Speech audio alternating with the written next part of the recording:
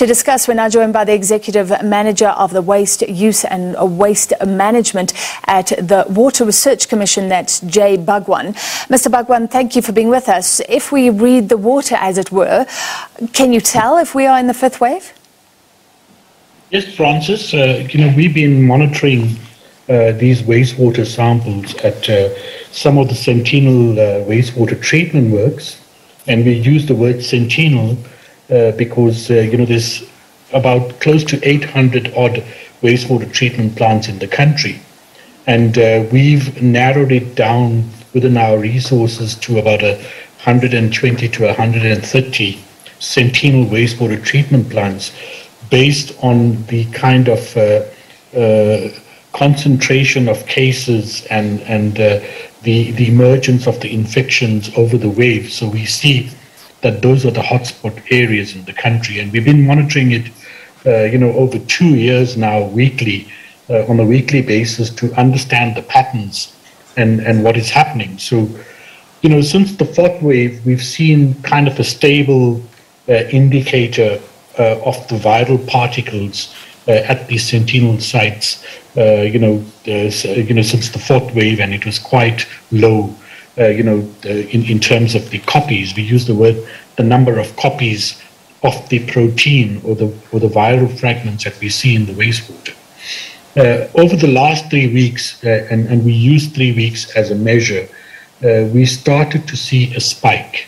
And when we talk about spikes, we're talking about, an increase over the 3 weeks from 1 log to 2 log to nearly 3 log increases. So we're seeing 3,000 more copies of the viral fragments in the wastewater at some of the key hotspot treatment plants in the metros mainly.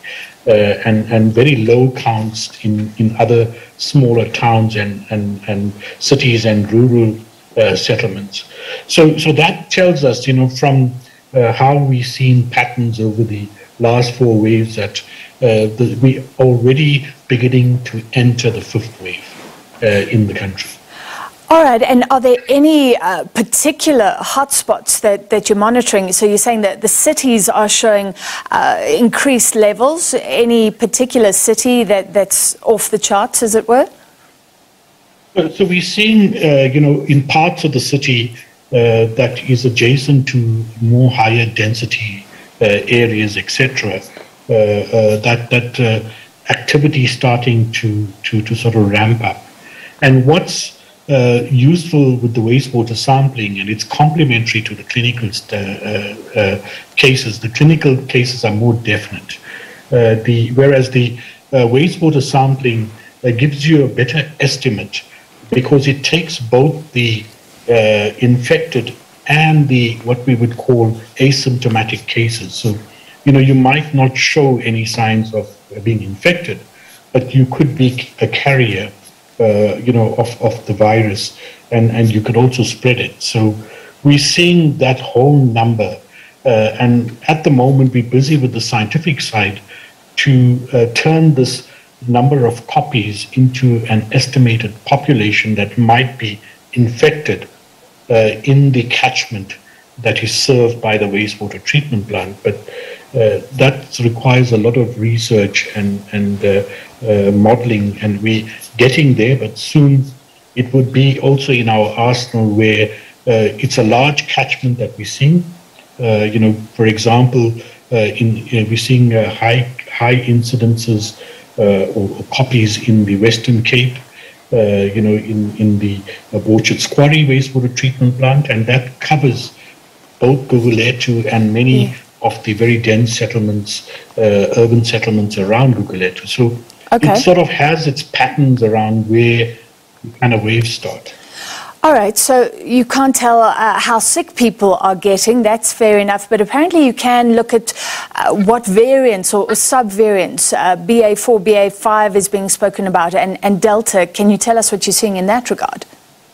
Yeah, so, over the time as we were doing the sampling for the viral fragments, and we had this issue of the sort of emergence of variants, we included the variant monitoring as part of the viral fragment monitoring as well. So now we're also tracking any changes and mutations in the variant. What we see at the moment is that we're seeing that the Omicron is dominant, but we've only picked up the Omicron B4 virus in one wastewater treatment plant in Johannesburg North, and that was just a very small signal in the sample, and we're doing more tests, with other mutations, etc., to verify that. But we're not seeing this large jump in a whole lot of new variants, etc. We're aware that the B4 has been identified overseas, etc., and we will start looking for that, in our testing as well, so that we have a good understanding together with the burden of this virus that is increasing and the kind of variant we have to deal with. All right, thank you. Mr. Bhagwan, sorry to cut you off there. It's just a matter of time, but the hope is that these subvariants of Omicron will at least remain mild.